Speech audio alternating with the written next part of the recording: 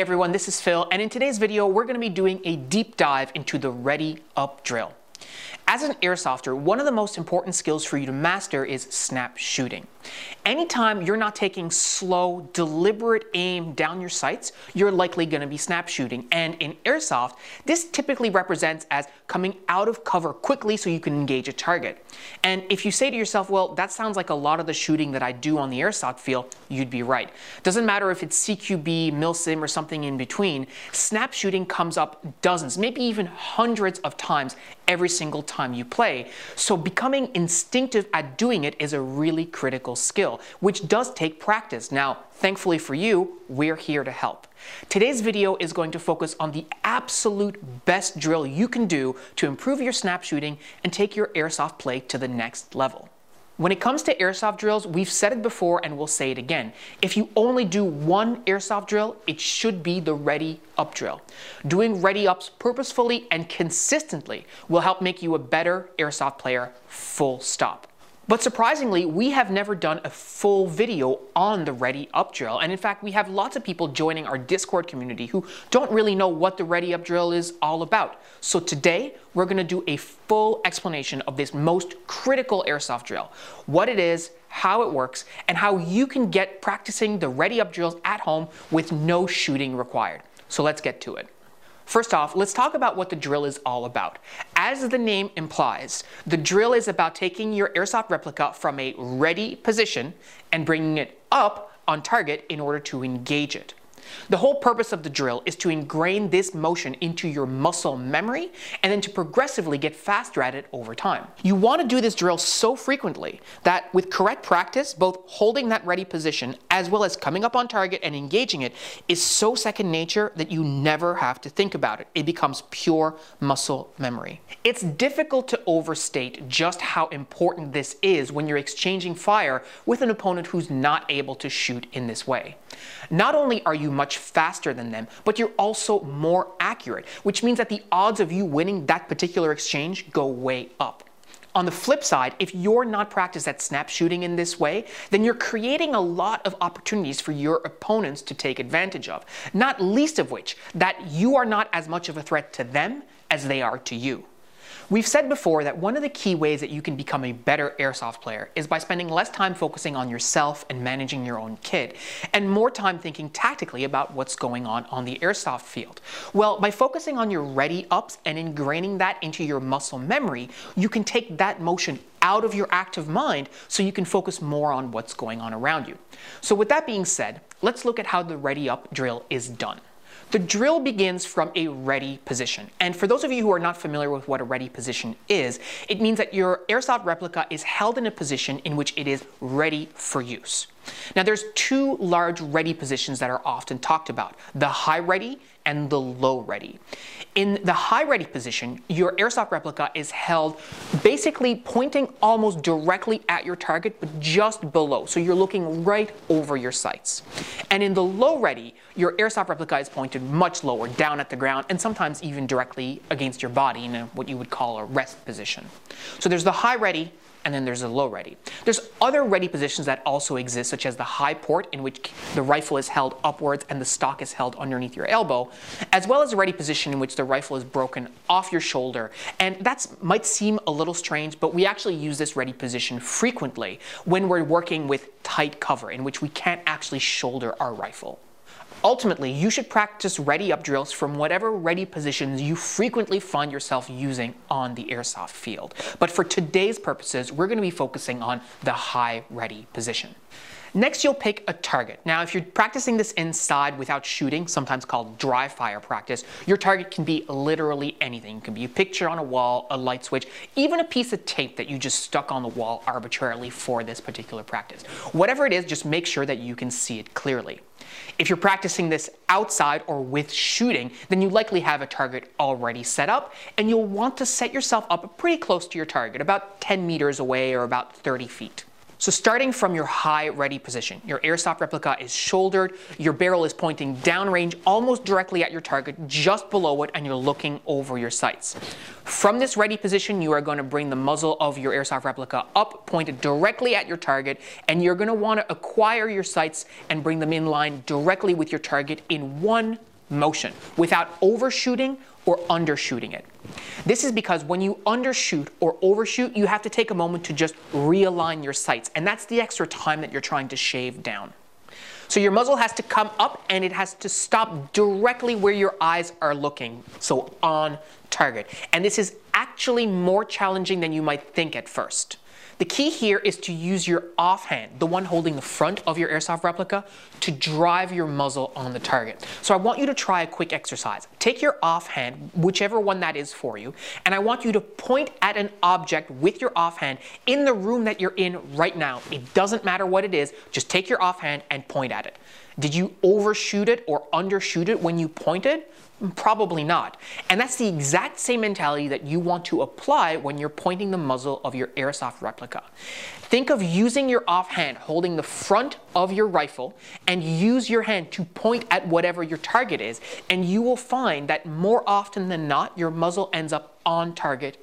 This will also help you when you're moving your rifle laterally, switching between targets, going left to right, and so on. Again, using your offhand and thinking about pointing your offhand at the thing that you're trying to shoot at. So you're in your ready position and the muzzle is coming up on target. And at this point, you should be manipulating your fire selector to take your replica off of safe onto fire. Now, I know many airsofters actually don't practice manipulating the fire selector on their replicas. They just leave them on fire throughout the whole duration of the game. And we're not going to talk about whether this is a safety issue for real steel shooting, etc. This is airsoft we're talking about here, and that's not the purpose of this video. However, there is an absolutely real scenario that occurs in airsoft, and it's happened to me many times, where throughout the course of the game, your fire selector gets bumped and changes from whatever mode you had it set in. Perhaps it was on fire, but now it's back on safe. Additionally, it can also happen that you simply forget to take it off fire at the start of the game. And so you're bringing your replica up to engage a target, and it's on safe when you really would rather it was not. So if you build in switching the fire selector from safe to fire every single time you bring up your muzzle, then you will never have this situation occur, period. It just won't happen. So for my money, it absolutely is worth ingraining that as part of your ready up practice. Once your sights are on target, you're naturally going to squeeze the trigger. But it's extremely important to build some discipline into your practice here, because in your mind, you're already thinking about squeezing the trigger as your muzzle is coming up. So it's extremely important to not fire unless you're actually on target. And this becomes more difficult as you get faster, because the faster you get, the more you want to pull the trigger. The thing about that is that if you're not on target when you pull the trigger, you're just being sloppy. So you want to take the time to do the drill correctly in order to maximize the benefit of the practice that you're ingraining into your muscle memory. Finally, after you squeeze the trigger, you want to wait a second for the follow through as the BB exits the barrel. Then you want to lower your rifle back down into your ready position and return the selector to safe if you're including that as part of your practice. So that's the flow of the drill. Ready, up, acquire sight picture, shoot, return, repeat. But let's talk about your intent while you're doing this drill. It is not enough to simply go through the motions. To get the most out of this drill, you need to actively participate in the drill and look for opportunities for you to improve on. Again, this is all about building the right muscle memory. So think about your form. Is your form good? Is your elbow nice and tucked in? Are you bringing the rifle up to your eye, or are you tucking your head down? All of these are important considerations. Did you overshoot or undershoot the target? If so, pay attention to that and readjust on the next repetition. Did you anticipate the sight picture and shoot before you had a good sight alignment? If so, that's something else to focus on. Additionally, if you're doing this drill with shooting, did you actually hit your target? Accuracy is important. If you didn't, think about why you missed the target, if it was wind or so on, and readjust on the next repetition. Make sure you also do your ready up drills on your offside. Offside shooting, as we've said before, is equally as important, but it will take a little bit of getting used to doing your ready ups on that side, so don't skip it. Remember, if you cut corners, how exactly does that help you? You're doing these drills so you can improve, and failure is a part of improvement. So if you're cheating these drills, you're actually only cheating yourself. So start slowly. There's no need to rush at the start. Start slow and focus on doing everything right. Then gradually speed up until you make a mistake. Then slow down a bit, Master that speed, then gradually speed up again until you make another mistake. Keep this going until you're doing ready ups at a speed that you feel you can 100% control, but feels reasonably fast.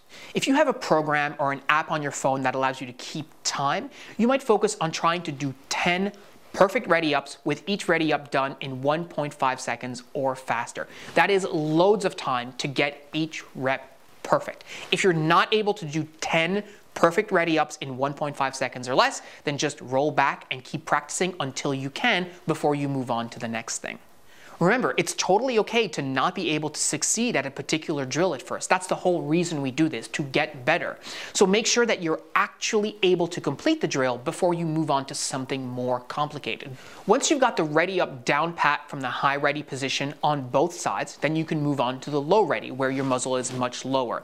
Now, the drill is exactly the same from this low ready position, except that your muzzle has to travel a much further distance to get on target. And that's where you're going to see the undershooting or overshooting become a much bigger factor. So really pay attention to make sure that your muzzle is traveling and stopping exactly where you want it to stop on target, where your eyes are looking every single time. So as we said before, think about using your offhand and just pointing your offhand on the target, and you'll find that you're much more successful. So do this until you get it down pat on both sides once again, and then you can move on to other stuff, such as the high port, or even breaking it off your shoulder and bringing it up on target in this way, which we're not going to go into too much detail here today. But the whole idea is you want to master the basics, master the fundamentals before you add on more complexity. Now, you might be thinking to yourself, Phil, I don't want to just do ready up drills. That sounds boring. Well, the beauty of the ready up drill is that it is so foundational to everything we do on the airsoft field that you can include it as part of almost any other drill that you want to do. For example, you want to practice doing primary reloads? Do a ready up first. You need to work on your shoulder transitions? Do a ready up and then switch shoulders. You want to work on your sidearm transitions? Same deal. You want to go from standing to kneeling really quickly? Well, do that and then do a ready up. Ultimately, by including ready ups in this way into various other drills that you're also doing, you can end up doing hundreds of repetitions of ready ups in as little as half an hour of training. At the end of the day, the purpose of this drill is to help you get faster and more accurate at snap shooting by ingraining this motion into your muscle memory. This is the most important skill because you will be doing this all the time on the airsoft field. It doesn't matter where you are. Left side, right side, kneeling behind a stack of tires, standing by a wall, it doesn't matter. The motion is the same. Your replica will be coming up on target, you'll be acquiring a sight picture, and you'll be squeezing the trigger. That is all part of the ready up drill.